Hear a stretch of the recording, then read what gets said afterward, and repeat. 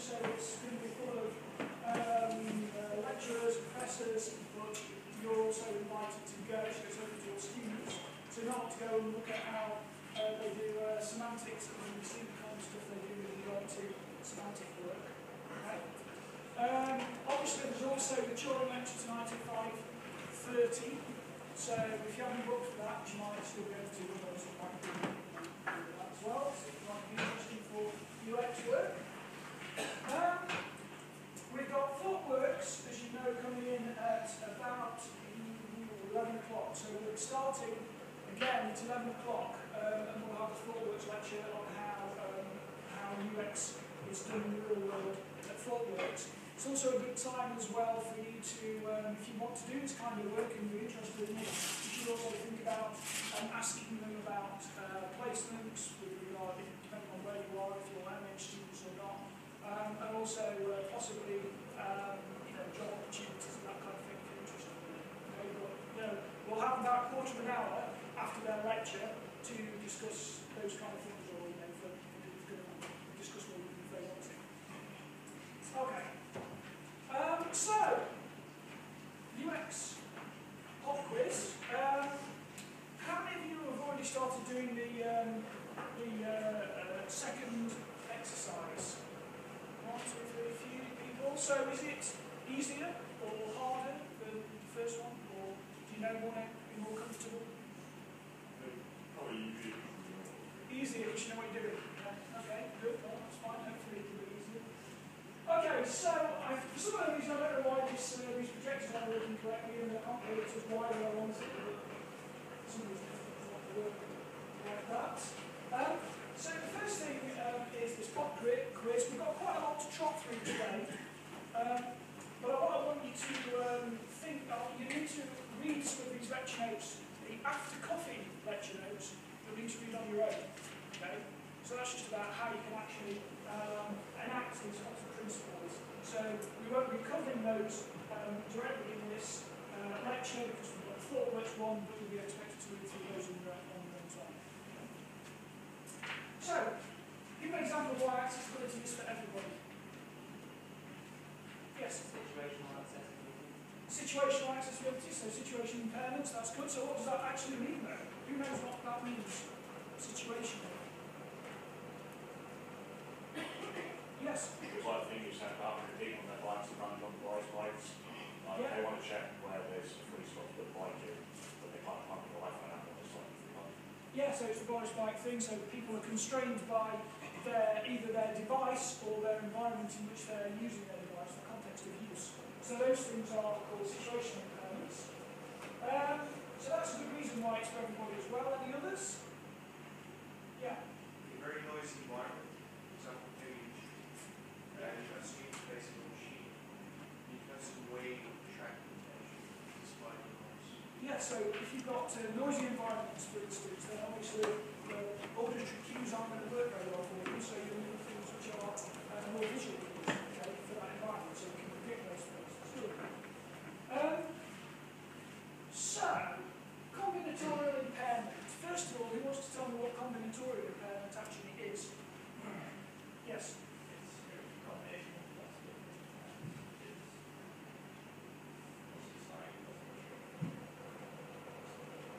Okay, good. Yeah, so it's a loss, it's a low-level loss of a combination of different kinds of sensory input, so a loss of hearing, loss of vision, but maybe not as extreme, but altogether, because they're much small losses, altogether they make up a larger kind of impairment. So what's your view on combinatorial impairment? Should it really be called seniors or older people, or should it be called combinatorial impairment? You obviously know my view, if you've read anything, or heard me back talk about it, but what about your view? For your 20%, 25% original thought, Mark? Yes? It's correct right off the bat, not like openly old and have tutorial impairment, so that's probably more common, but that's a more appropriate name for it. Plus it's less stigmatizing, I guess. Yeah. For just say, oh, old people problems, it's kind of dismissing it, then it's less that whole thing called it can be stigmatising, so people are just sort of saying, it's just sort of psychology to less people. And also that's the other thing, that it actually blatantly exists for everybody. It's just that it might be seen more in older users, but that doesn't mean anything. That's like saying blindness is about older users because older users get more macular degeneration. So, that's as wrong as anything else. Okay. So first of all, I'm not going to ask you to describe an interface bridge, but what the hell am I talking about when I say an interface bridge? What's an interface bridge?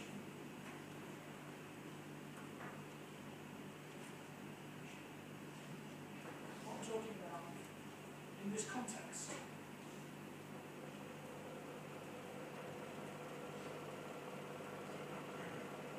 So we talked about some frameworks last week, like MSAA and iAccessible and iAccessible 2. Anything? Nobody knows what an interface bridge is? They walked it. So generally the interface bridge is the bridge that joins the actual GUI technology, which is the GUI technology, the GUI framework you're using. In the case of Java, it's the Java virtual machine, it sits on top of that. The framework, the framework that sits on top of that, joins it to the accessibility machine. Okay. What's the relationship between effective and accessible design? So I'm calling, last week it was all about effective design. What about, why wouldn't I just call it all about accessibility? No idea?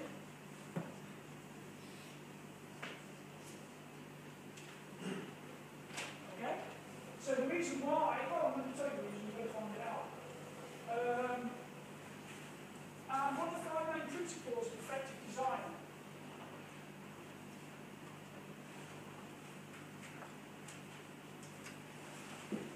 What are the 4 principles that everybody else understands accessible design to be? How do we remember that? 4. Okay, so what do we think P stands for? Perceivable. What about O?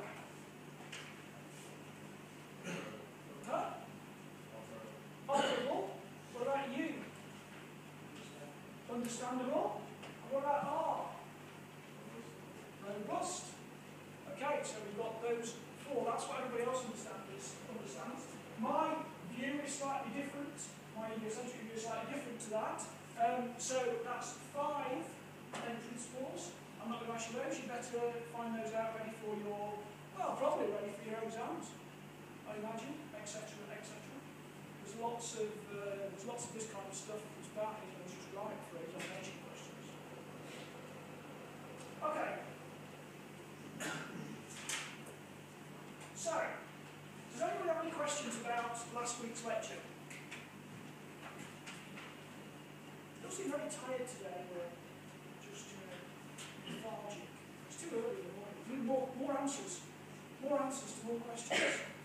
Okay, so let's get on to efficient experience. So here we've got productive of effects. Okay? So here we're looking about how we can produce effects and be productive. Adequately operative. Okay, that's the dictionary definition for this. Now, everybody else calls this usability, pretty much. So everybody else is thinking about usability, but I don't like usability too much, although you should associate these lectures with usability too in the outside world, if you like. Mainly because I think that usability sort of also has this quantitative component to it, where when people talk about usability, they think a lot about quantity, okay, about test completion time, etc. I'm not sure that that's all it's about. Okay. Think of usability in more general terms of efficient use. The concept of usability is much broader than the narrow confines of it's often associated with. So we've seen that usability is something that's big in HCI, but when we also get this idea of things which are more subjective, we think, oh, that can't be usability, because we can't generalise it, because it's subjective, it's not objective. Okay? So that's why I think actually usability, it has a connotation of quantity, of generalisability, and that might not be right, okay, in the modern UX world, I don't think. We were talking, so, of FE Law's 2009 paper, what do we think about FE Law's 2009 paper with regard to some of the aspects that might be associated with usability? For instance, UX is temporal. So therefore, it might be usable, but that might be a function of the time, or the biorhythms of the persons, or the people who's doing it. It might be a function of when you were actually out there doing work. Okay?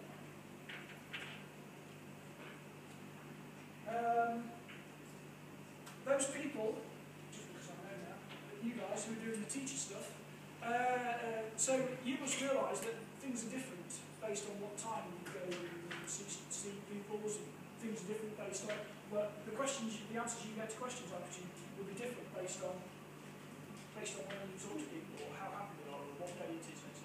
Would that be right?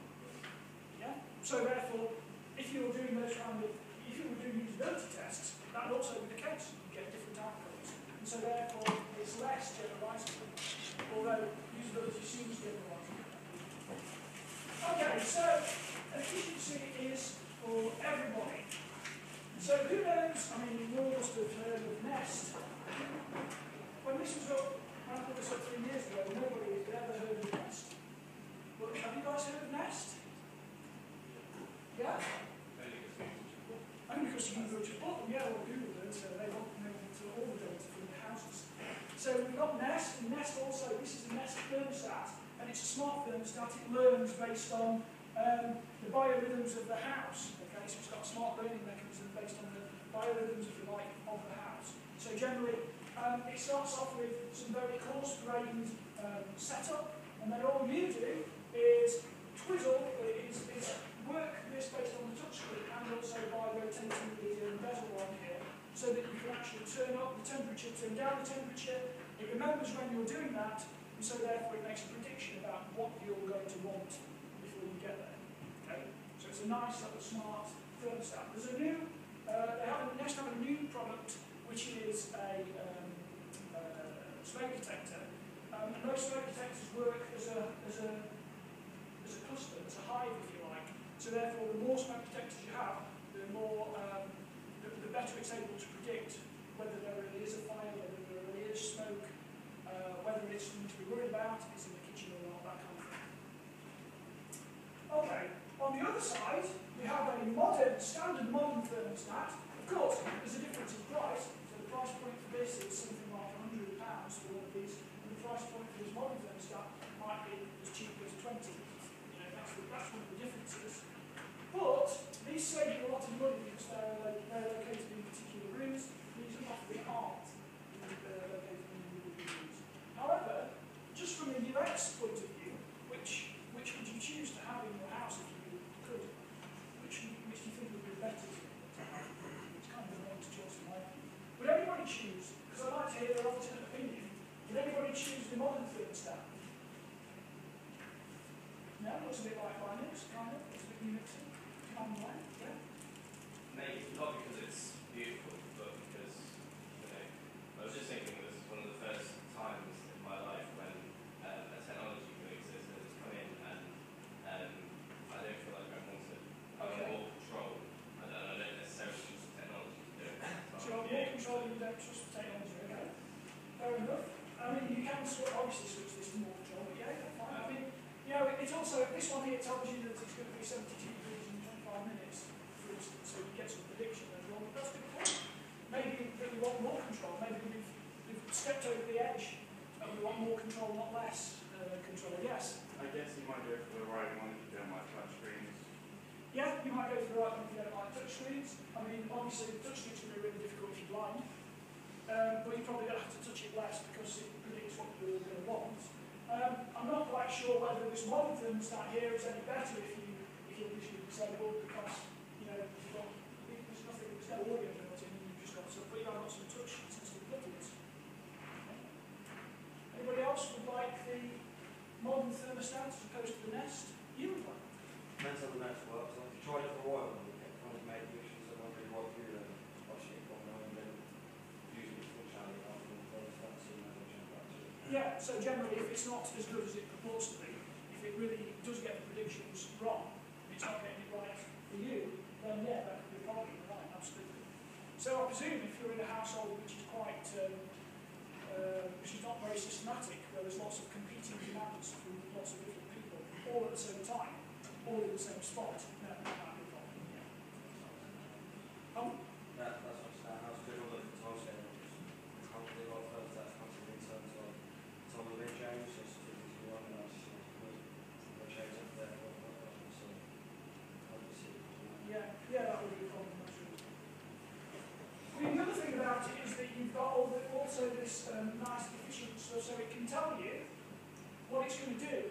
So you see that we've got this nice line here, and you can see that Friday is at this particular time, which is about 6 p.m. Then there's going to be a change. It's going to try and raise the temperature to 78 degrees Fahrenheit, which of course is all Fahrenheit, it's very, very hot. 78 degrees. Now you can remove that, you can change it to a different temperature, you can remove it or you can circle it. So, you know, it's actually quite a nice display. It's quite the thing to think about is that even if this wasn't predictive, even if it did no prediction, it's just up to you to decide how you can set things manually. The interface to me seems a lot nicer, it's a lot more familiar. It's kind of clear what I'm going to do and why I'm going to do it. Here, there seems to be a speckle of numbers. So I need to know what these numbers are to make any kind of assumption about how I'm going to use it. Whereas here, it seems to be reasonably straightforward that these numbers are this Friday, these are the times, this is what the temperature is going to be, and I can change the.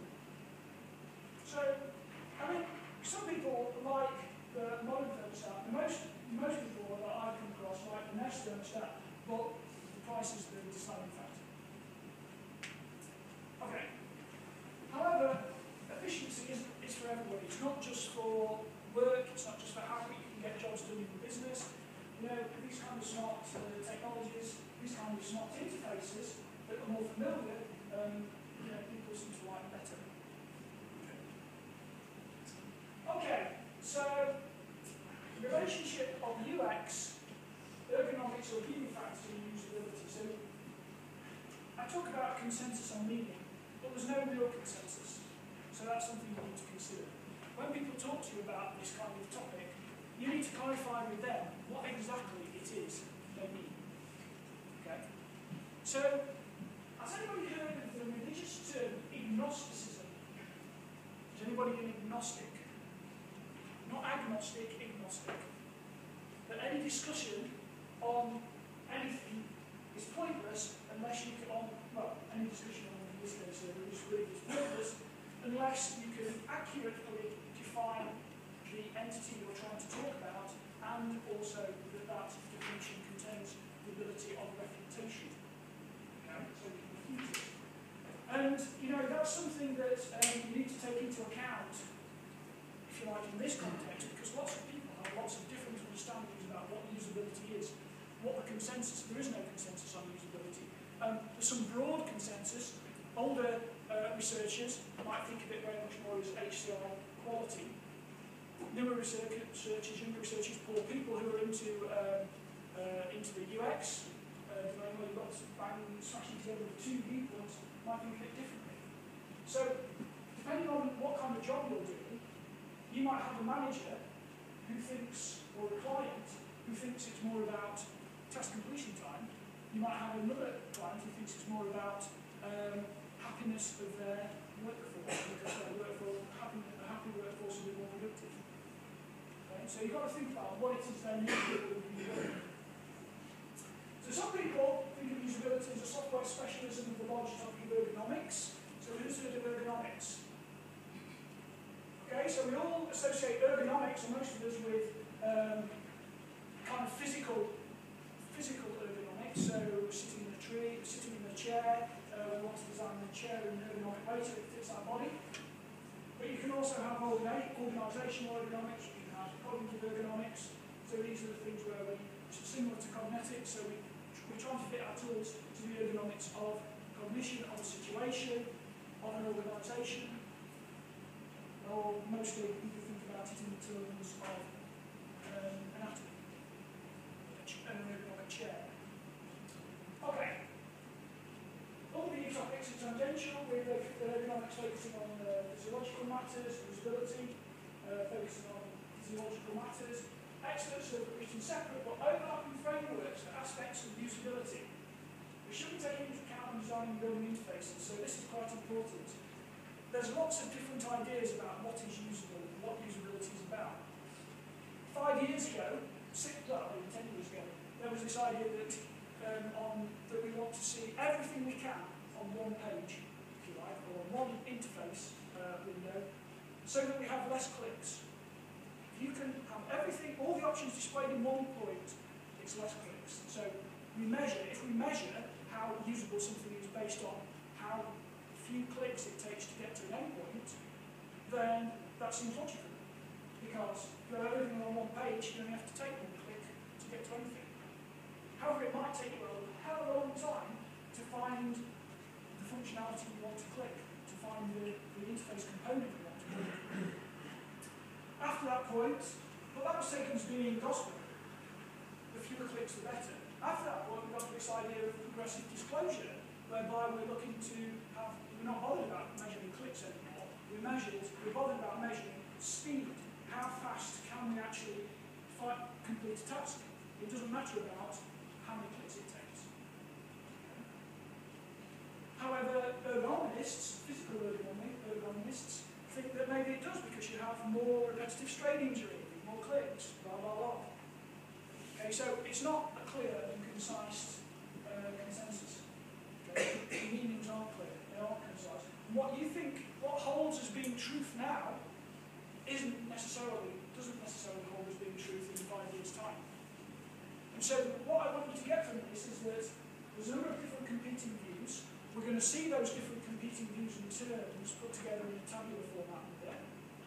But the thing to think about is, for all of your work, the way to future-proof yourself against this is to make sure that you come back to the most basic scientific method, that you test, that you define your terms accurately, that you make your terms, make the terms in which you're talking about refutable, that you question everything. I got an email about critical analysis, critique. In fact, I've updated the notes so it's a bit more explicit actually, the handout. So people seem to think that critique is only about negative, critical thoughts about something. Okay? But a critique isn't. A critique can be very positive. It can have positive, it can be positive and have positive effects. The critique just means it's a systematic way based on rational ways of thinking, a systematic, rational way of understanding complex arguments. Okay? Maybe presenting, and then representing those complex arguments. It doesn't have to be negative, it doesn't have to be positive. I mean, it's not one of anything. And that's what you should get used to doing. And everything that you're given, when somebody says, oh, this system is better because you've done usability tests and this system is better. How have they done those usability tests? Why did they do those usability tests? What forms their opinion? Has anybody heard the term reductionist? No? So lots of people in, say, social science might think that psychologists, might think that, say, particle physicists are reductionist, because particle physicists want to describe the world of the universe in terms of particles and how they interrelate, and that's the smallest thing. Yet actually, sociologists want to describe the world in terms of how everything relates and the interconnections between it, and that's not reductionist. So, you might want to think about the mindset that people have. The scientists who pick the problems, the usability experts who decide what kind of usability you're going to be doing, where are they coming from? Where are these people mostly coming from? What's their background? They're white males from a middle-class background. Quite obviously, mostly. That's changing now, but that's the way it often is. And so therefore they've got a specific thing that they're interested in, and a set of things that they're interested in. They've got a set of tasks, they've got a set of beliefs. So science in that concept, in that way, isn't so dispassionate. Usability and the tests you're going to do isn't so dispassionate. So you have to think about everything, question everything. Okay. Universal design is design for all. So there's a concept of usability which is about including users in the testing process. It's very much related. It feels a bit like agile design methods. So you've done agile design and agile development where you've got these iterative cycles and you've got users involved in quite a lot of these iterative cycles. Sometimes even on the project team, okay, you've got users involved in the work. Then you've also got to think to yourself, why was this created? Why was this sort of universal design, universal for all design, why was this created? And the reason why universal design was created is because people saw that we had this, well, what kind of software did we used to build? What kind of design did we used to use? A lot of software engineers, a lot of developers. I mentioned it before. Yeah. Waterfall. No, it's not the methodology, but the kind of design, the sort of thoughts that they have. Maybe it's a bit difficult to say, but they used to use the thing called autobiographical design, whereby you're designing just for you, or just for the people you are and you know. Okay? And that means that things weren't universal. Okay? So universal suggests that most UX engineers, that the solutions they come up with must best fit most of the population most of the time. So even in usability, you need to think, how can this fit most of the population most of the time? So it may very well be that we don't all agree with this. Certainly, universal design I think is a useful tool. I think you need to come to your own decision about it. Universal design is a useful tool and it's a useful concept to have in mind. But when you make a tool or a design that's useful for most of the people, must best fit most of the population, then that means you can exclude people who aren't in the most. It's not what the intention was, but it's definitely what the definition says. And so we're coming back with adaptive systems with technology, and adaptive programming, adaptive systems, adaptive software engineering, to be able to try and put some adaptability into those and flexibility into the designs. So I think that's something that you need to think about that's important in usability. This idea of building in flexibility.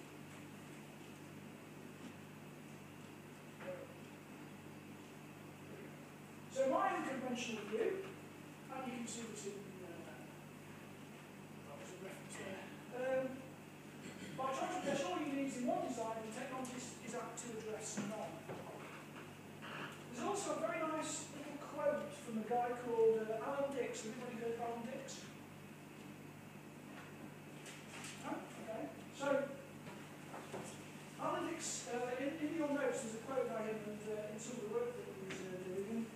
If in the universal design realm, there'd only be one chocolate bar, for instance, because it would fit most people. Most people wouldn't buy it. You know, most people, you have to buy it if you want a chocolate, for instance. But most people will make maybe their first choice, but it's a good enough. But it wouldn't be what a lot of people really want it, because universal design often doesn't take account, even though it's meant to take account of personal difference, it kind of doesn't. You need that customizability. So, he also says, you know, email clients. Most people choose different email clients. If we had universal design, then we only need one email client because it's good enough. But lots of people have lots of different email clients, for instance, lots of different kinds of technology. Because it suits their cognetics, it suits their cognitive ergonomics. Okay? Different ones, people make different choices. Also social choices. People use Google because or used to use Google because it was a cool company and they like to use Google. Lots of other reasons. Making software usable is not just about utility and software use. It's also about personal choice of the user. And that personal choice could come from your, cognitive purposes, so your psychology, could come from physiology, it could come from sociology, it could come from what you think is good in your peer group. Great flexibility and configurability of both interfaces and interactions are the solution. Okay, so that's what I think. Okay. Now, I think this view is becoming, since I wrote this in 2010, I think this view, this paper is about something, I think this view is becoming more adopted because we have the technology to allow flexibility. Okay. But, other people have a different view. So you need to come to your view and explain it to them in the original 4 questions for 25%. Okay. So, there's a few models that I want to quickly whip through here. And I want you to understand these particular models. We've tried from the earliest parts of computer science, the earliest times of computer science, to understand this cognition, to understand how we do things. To measure those things, so we've got Fitts law, where we're looking at measuring stuff. And we also have a thing called the human processing model, which is Carl-Morgan and Newell. Okay? And this was an attempt to come out with some kind of processing metric for cognitive load. How long will things take people to process in their minds, in their brain? And how long would it take people to react to stuff on the interface, to the interface level? How could we do those predictions? So we have this one. Calculate how long it takes to perform a certain task. Okay? X amount of times to calculate cognitive and motor processing time, allows the system design to predict performance, that was one of the things. So therefore you don't need to do user trials, you can predict performance based on these models. That's one of the things that we do. Each processor has a cycle time, and each memory has a decay time. So you've got a processor which is the actuator of something, and then you've got a memory, a model of memory which has the decay time. So the time it's going to forget, it will forget fragments. Okay. Now this was done a long time ago, and it's not very accurate, unfortunately. Not very accurate at all. There's too many variables, there's too many things called, which you're going to know more of, confounding variables. Who knows what confounding variable is? So a confounding variable is used a lot in psychology, a lot in life sciences, a lot in medicine, clinical work. So a confounding variable is a variable in an experiment which might be an explanation for an outcome that you're having, which you're associating with some other variable. So for instance,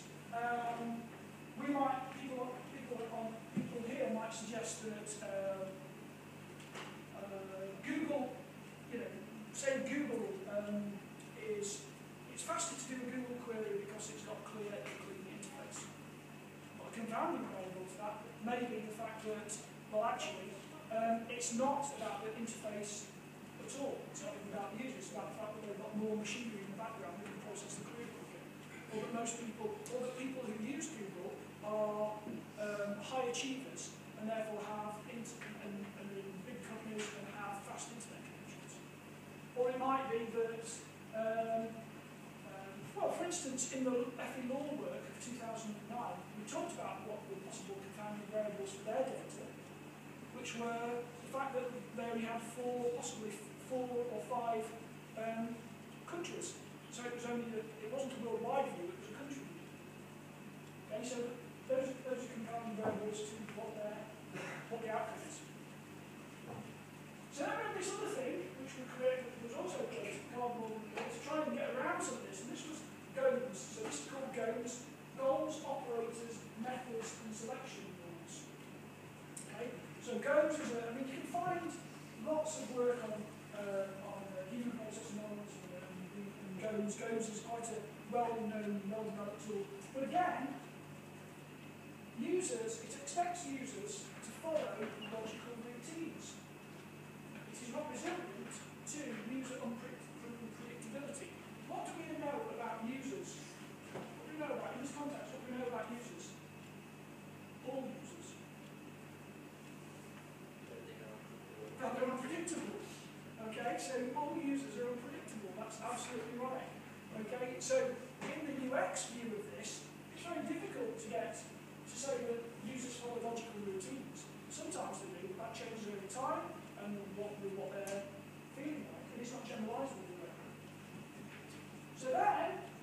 to an even more constrained version called the KLM model, which is the keystroke level model.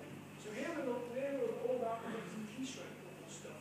So we're not even bothering anymore about pointing devices or any of this stuff because it's all not predictable. Now we're down to a keystroke level model. And there we kind of get some, it's very reductionist. So when I say about reductionist, when I talk about reductionist, the human processor model was least reductionist. Now this is the most reductionist because we think we can model people by the keystrokes. Okay? So it's a reductionist way of doing so. Anyway, it's simplistic, it's amenable to computation, and you can download a tool. So has anybody heard of COMP tool or anybody used COMP tool? No? Okay, well, download COMP tool and use COMP tool. It can be quite nice to use. You could also, it's too late now for the third year project. But anyway, have a look at COMP tool, it's quite interesting. So you can see here, here's a view of keystroke level modeling. This was done at the Psychology of Programming workshop. And this was done in Dundee by Richards. John Richards is an IBMer. So he's a target TJ Watson actually. And he did some work on keystroke level modeling for modeling programming tasks. So here he's looking at programming tasks through a specific programming IDE. So what you do is you put the IDE on the screen and you decide what's allowed. Mouse click, left click, double click, set to default, this kind of stuff. So you can set up a model of what the software looks like. Okay. And then you can set up a model of what the users might look like, and then you can have a stepwise approach to certain tasks. You can say how long it will it be to fulfill this particular task. And you've got various associated values and various associated selections based on the time that those selections take, the cognitive time those selections take, the physical time those selections take. And then you can also display this, so you can get timelines of how this might look, so you can output all these timelines. And therefore you can compare one, it's very quantitative, you can compare one interface and path to a task with another interface and path to a task to see which the KLM model decides is going to be the most efficient model. Okay. Does that make sense, or would you want me to go through it again, or are you confused?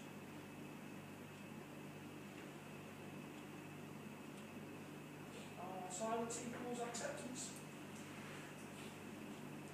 Okay? Right, so we've got a set of usability principles. This is an interesting point, and actually, even if it's not that interesting for these lectures particularly, it will be interesting if you go into other work, okay, in UX and HCI, because it's really putting together all the different literature, or the most, not all the literature, but a lot of the books that have been produced on usability, and looking at the different principles that each book espouses and where there's overlap. Okay? So we can see that we've got here control and freedom support Schneider, ISO, and Nielsen. All to be important for usability. That's one of their usability principles. Interrupts, resumption, RASTing, only RASTing. Heuristic evaluation, Nielsen. Okay, so these things are usability principles that we can see. And you can see the some references as well. Learnability, that's a usability guideline, that's a usability principle as well. Git, Finley, about Beal, ISO, Sharp, Rogers, and Proust, all of these guys suggest that this is learnability as a usability principle. So it's useful to understand this, and it's useful to understand these different views and different overlaps. Even though they might say it's slightly different, they might not use the term learnability, but that's what they actually mean when we look at their definitions. And as we said last week, one of the problems with definitions, one of the problems with these books is that a lot of people need to sell books. Because you need to sell a book, it's good to create your own principle, and it's then good to make that principle similar to others, because then there's nobody can come back to you and say you've got it wrong. But it's just one way of saying works too. And we come on to this second page in the table. It's all the notes, of course. So we can see things like visibility, utility, use of commands. And you can see that some of these are obviously coming from the star interface. Okay, the zero star interface. Because the zero star interface is still controlling, not controlling. It's still important for the way we look at GUIs today and usability. Okay, and then you've got the books as well. So there's the references as well, which you might want to look at. So you've got and you've got the books able to collate effective touch points, that kind of thing. Now, plotted principles. These are my principles, which I've looked at. I've looked at all of the different principles in all the different books and tried to come up with some kind of umbrella term that will convey what they are, what they mean. Okay. And here they are. So, stability, scalability, simplicity. Situational awareness is one that you won't actually find in very many places, but it's very useful in HCI, especially when it comes to interactions with complex safety critical systems like on flight decks, flight controls. Self-description, progressive disclosure, familiarity, learnability, consistency. And here I've noticed I've put robustness. So I think robustness is a principle of these kind of usability experiences as opposed necessarily to accessibility ones. I have a different view. So how do we remember this? Sam Flucker is how we remember this. So make sure you can just remember this. There we are. That's the way that I remember it anyway.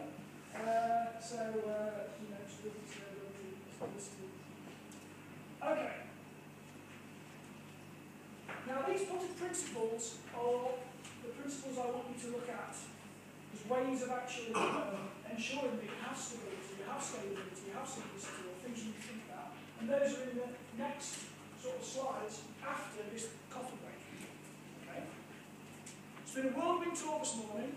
I'm sorry about that, but we want to get, obviously you'll be more interested in ThoughtWorks than you are in me, because they have a more interesting kind of presentation. Okay. You're looking confused, what's going on? You want glasses?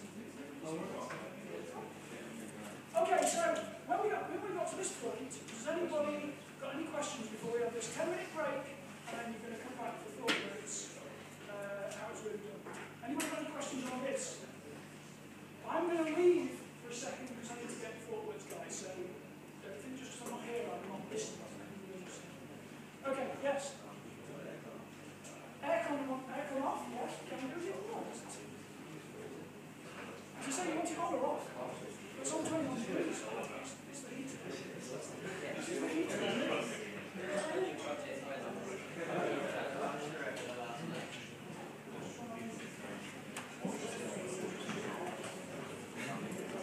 Well, it's on 26 degrees. So let's see whether 26 degrees is possible.